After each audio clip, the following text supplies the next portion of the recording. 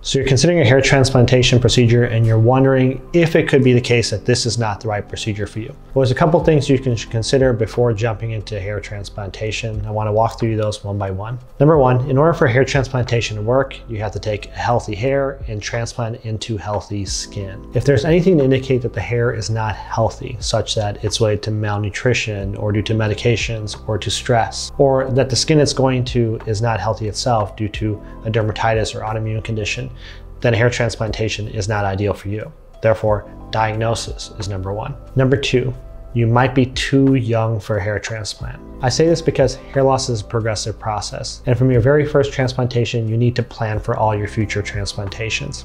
If you start at a very young age and lock yourself into a relatively juvenile or immature hairline, you're committed to keeping that hairline the rest of your life.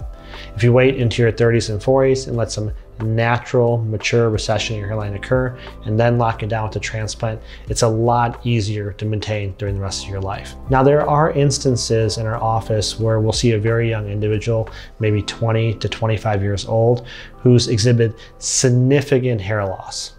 In that case, we may consider doing a hair transplant because we kind of know where the future endpoint is. It may not be much more than we see at that time. So we may go ahead and perform transplantation with a recessed hairline and low density, such that we know if we need to do any corrective procedures in the future, we have the ability to do so with the grafts. Number four are your expectations and your extent of loss. Remember, with today's technologies, we don't have the ability to grab enough hairs from the back and sides of your head to cover the entire top. So if the extent of balding in your future is relatively large, we need to establish some expectations. That can be focusing on the front, focusing on the back, focusing on the entire area with lower density, or moving the hairline back. If you're okay with any one of those, then you'll probably be happy with the results you can have throughout your life. Number five is your commitment to maintenance therapy.